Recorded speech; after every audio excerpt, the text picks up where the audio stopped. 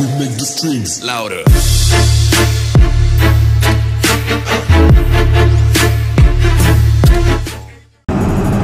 Dave, what's up? What are you doing? I'm just looking at stuff on my phone. Looking at stuff on his phone. So we're in Big Dirty today. We're mobbing, and you guys are never gonna guess what we're going to get. Did they know? Another Supra? My new purchase. I already have one of these. Actually, I have a couple of these. I think I have at least 3 of these. I'm gonna get another one. So, yeah, just add to the collection. Uh-oh. What is that?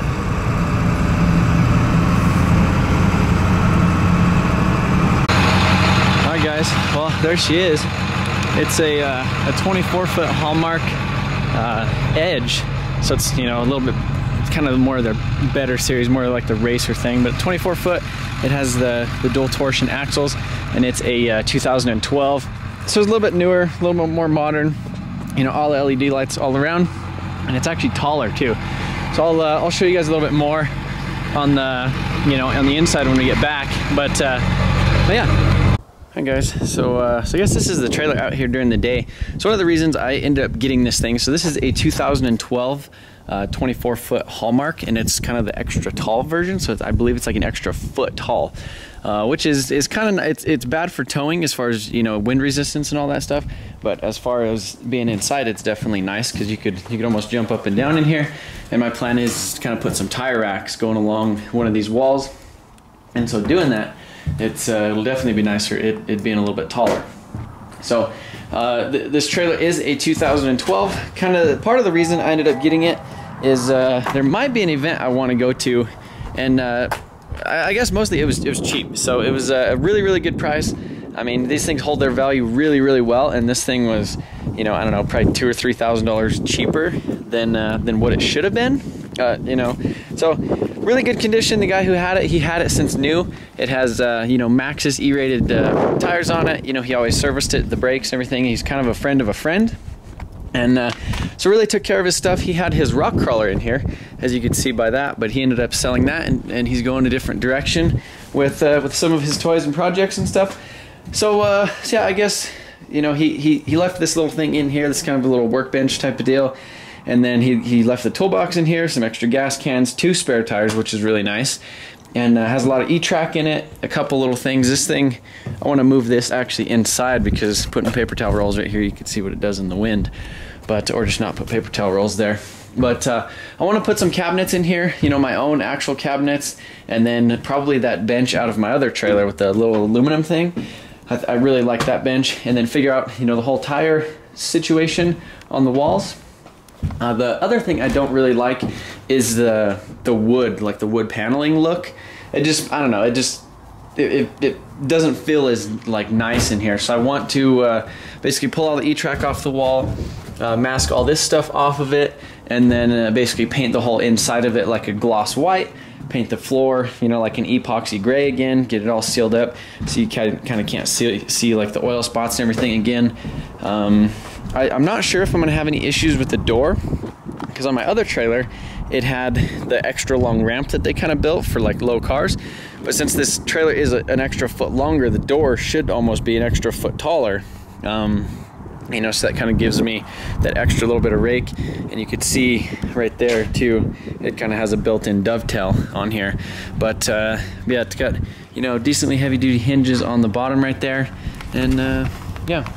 I wish this wind would die down, but yeah, I guess one of the other things is the paint on it is really nice. It doesn't have any damage, no damage or anything like that. The side isn't all scratched up and dirty and gross, kind of like my other one. Has all LED lights all the way around. The 5,200 pound torsion axles, which is nice. Basically the same as the other one. But one of the other thing is since the accident with the other trailer, you know, with the whole insurance and all that type of stuff, I you know, basically like the other guy's car was covered, but my trailer was not covered at all. You know, so basically like all the damage and everything that happened to it. I think insurance is only like $100 a month on these things, or not $100 a month, $100 a year to actually like fully insure this thing. You know, basically like full coverage on the trailer. And so yeah, in that aspect, it would have actually saved me a lot of money. But you know, now that the other one is kind of damaged, this is the axle off of it.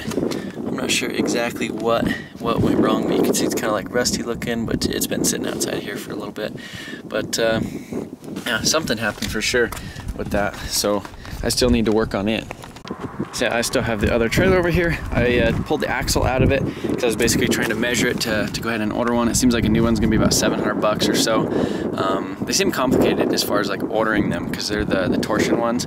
But the other thing I didn't really like about this trailer was the paint on it. I initially did want to paint it, but you know, never kind of got around to it. But it has a couple little scratches in it. One thing I did like was the electric jack. It has its own battery, but you could definitely see the paint needs some. So this is what I've cleaned, and this is that. So this is like a 2000s trailer. It's like a 2000, 2001, but it does have a little bit nicer things on the inside though.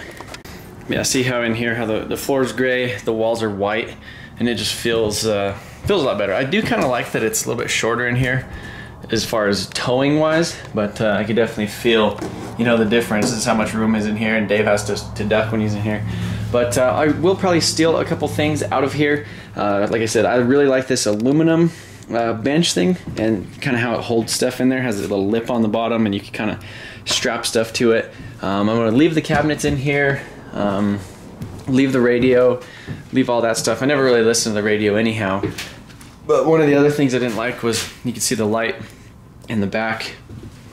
I did like the door with the extra long little ramp thing, but I could always make that.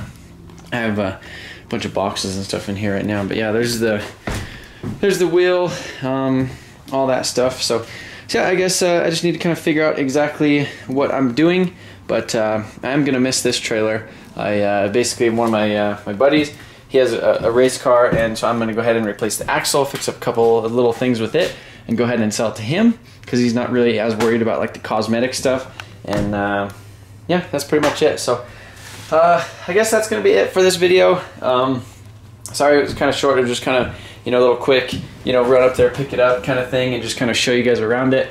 But like I said, I definitely want to do kind of some different cabinets and stuff. One of the things I really liked about this trailer initially was that it was like somebody's race car trailer, and it had the cabinets, and it has the little aluminum thing, and it had the bench, and you know, had the radio and all that type of stuff. But I think the other trailer will be actually a little bit better, you know, because I'll be, you know, more inclined to actually go through it more and kind of make it my own. Yeah, again, appreciate you guys watching. We do still have merchandise for sale, MotionAutoTv.com if you want to support the channel. And kind of one of the reasons I wanted to have another enclosed trailer like available right away is I might be wanting, I kind of want to go to Sonoma Drift, the Winter Jam, which is December, I think it's 16th and 17th in like Northern California, which is like a 20-hour drive for me. But that's up in the air. Let me know what you guys think, if you guys are around there, if you'd come out. But seems like a lot of like the FD guys go out to that, and that would be pretty cool to you know, go drive with some of those guys and you know, do some tandems with some crazy people. But yeah, catch you later.